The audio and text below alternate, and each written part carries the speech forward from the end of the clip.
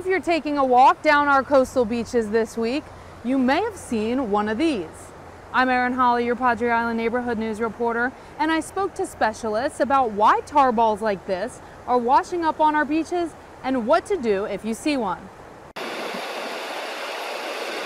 Yeah, I actually didn't know what it was. I thought it might have been just something that, like a little creature or something that came out of the ocean. I didn't realize it was just, oil or tar. It's so weird. Lupe Alvarez isn't the only one who was caught off guard at the beach this week. Yeah, we told everyone just to look out because it did get on some of our shoes as well. It's not uncommon to see tar balls on area Gulf beaches this time of year. It is more common to see that in the summer just because of the temperatures are rising.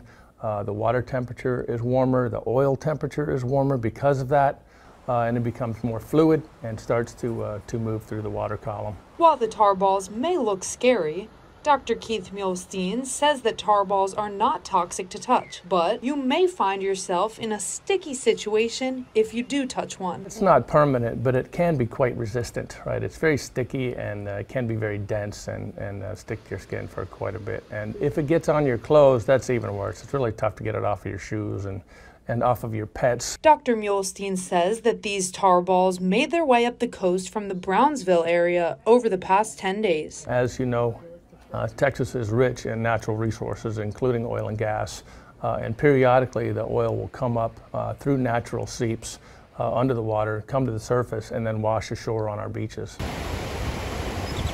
Didn't really notice them whenever we came down, but when we were leaving, just so happened to see them floating all around on the sand right there as we were walking up. TAMUCC has free resources available to teach people about oil spill response. For more information, head on over to christv.com.